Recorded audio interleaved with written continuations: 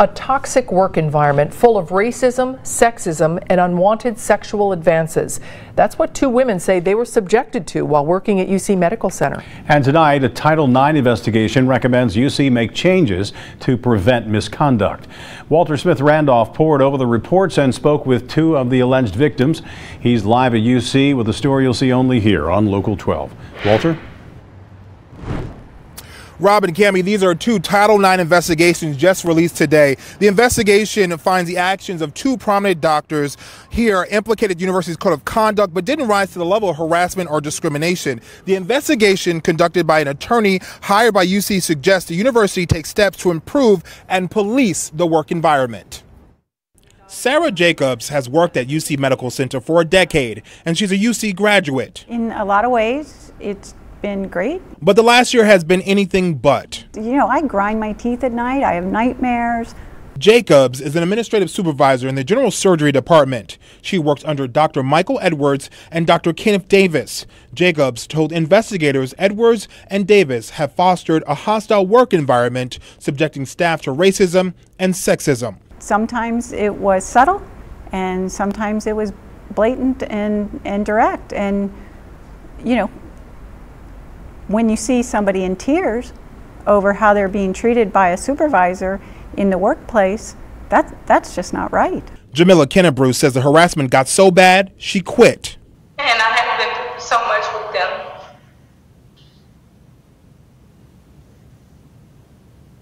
And it's still tough. Kennebrew, who now lives in Texas, told investigators she was subjected to unwanted sexual advances by Dr. Edwards, which he denies, while receiving vulgar emails like these from Dr. Davis. This Title IX investigation found Davis was told to stop sending those emails through his UC account. He did, but continues sending them to employees' personal accounts from his personal account. There were attempts to stop it, and those were just ignored. The Title IX investigation finds Dr. Davis did not engage in discrimination or harassment, but his behavior implicates UC's conduct policy and his actions should be reviewed. As for Dr. Edwards, the investigation found his conduct did not constitute harassment or discrimination under university policies.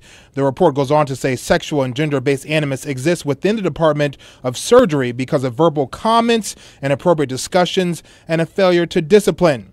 The report also says college leadership should review the findings to ensure professional conduct. Jacobs and Kennebrew say that's not enough. I would love to see UC help, UC the college, UC physicians. I would like them to do the right thing. And the right thing is to clean house. I don't think Dr. Edwards should be running the Department of Surgery, to be quite honest. I don't think he should. I think he has abused the trust given to him.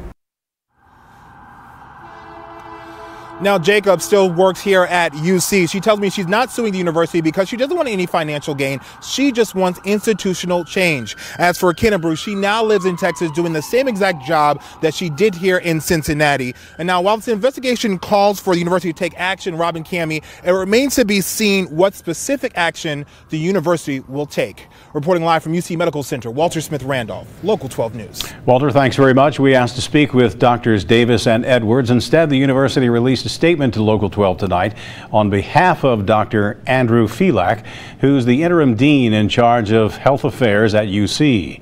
It says in part, "I will review the findings, decide upon, and take necessary disciplinary actions and remedial steps." He goes on to say, "I am committed to systematic and consistent enforcement of university policies around a respectful, civil, and inclusive environment." We have the university's full statement as well as the results of the Title IX investigation reports online right now at local12.com for you.